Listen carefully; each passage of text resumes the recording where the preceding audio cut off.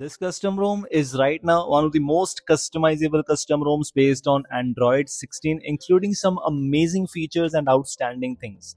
Which are those things and why I'm saying this? Let's just quickly talk about that. The custom ROM I'm talking about is Lunaris AOSP. The version is 3.2 official version I'm using right now, having the latest security patch based on Android 16.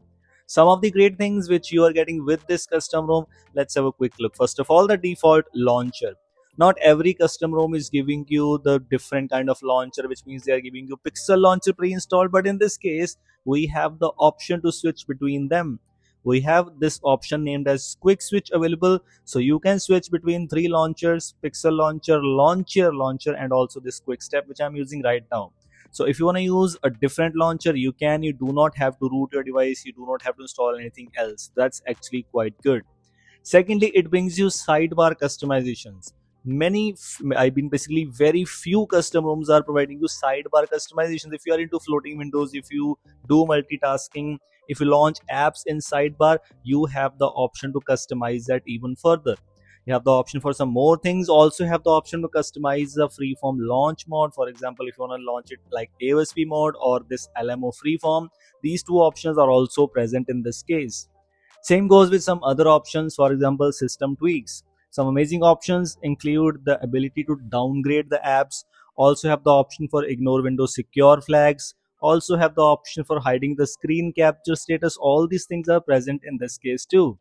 Another thing which is present in this case is hide the keyboard IME space.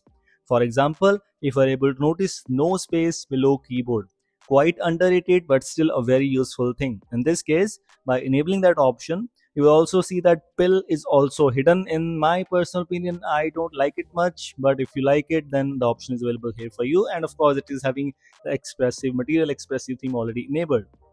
Another thing is you will have the option for system haptics. So you can adjust the volume slider haptic intensity, also the edge scrolling haptic intensity too. If you move on to some spoofing options, all the spoofing options you think of already present in this case, like option for Google App spoofing, Play Store spoof, Google Photo spoofing, and so on. Also have the option for Netflix spoofing. So spoof your device, a different model for Netflix. Some other options include Keybox XML, which means you'll be able to pass strong integrity, as I already have that keybox available. So let me show you what's my play integrity status, my device play integrity status right now. And if you need a strong keybox, strong integrity on your device also by using Keybox, I made a video on how to find that key box. In this case, I have already that, and as you can see, in my case, it's just 3 green ticks, and many users are not getting that, but in this case, I'm getting without any issues. We also have some basic tweaks, like for example, clock and date customization. It brings you this background chip. This is, enabled in some other custom ROMs, but normal option to enable or disable. But in this case, more extra options, which kind of style you like.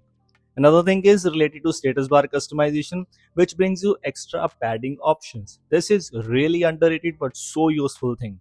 If you want to adjust the top padding, start and end padding, like the icons, you want them at the bottom, top, etc, etc, all the options are present here for you. Another one is edge lighting. Edge lighting is also present in this case.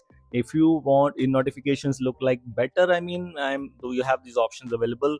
If you want to enable that, you have the option of course available for this, and we also have edge lighting available and have the option for this lock screen tweaks, which brings you user switcher. In my case, I'm using user switcher and it's a so useful thing. We also have the header images in quick settings panel, but the one thing is there's a catch. If you're looking forward to Android 16 style volume, Android 16 style quick settings panel, it's here, but it is actually kind of inspired from Nothing OS. The brightness slider you just noticed. Also have header images customizations. Things are quite good. The editing UI is same, but it's a bit different from the normal Android 16 style quick settings panel you are getting. Some other customizations like theming options and so on already present, so definitely some things are so good. You have the option to customize the settings UI. You have the option to customize some more things. There are a lot of other things available which you can go and explore. For now, this is it. Thanks for watching. Hope you like this video. If you like this, make sure to drop a like, and if you are new here, don't forget to subscribe the channel. Thanks for watching. We'll see you in the next one.